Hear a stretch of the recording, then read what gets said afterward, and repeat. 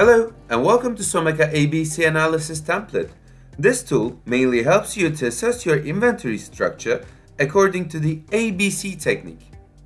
Start with the data input section. In this section, enter your SKU code, item description, unit price and annual demand. So let's give an example.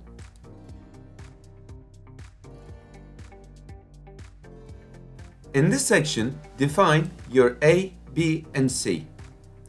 A to stand for the top ratio, and then the second group, and then define your last group. Once you do that, you can check your results in the results table. You can see your items, their annual value, their annual value percentage, their cumulative results, and also cumulative ratio, and also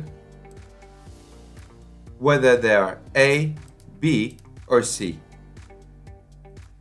You can also check your results on the dashboard section. You can see the annual value graphic by SKUs.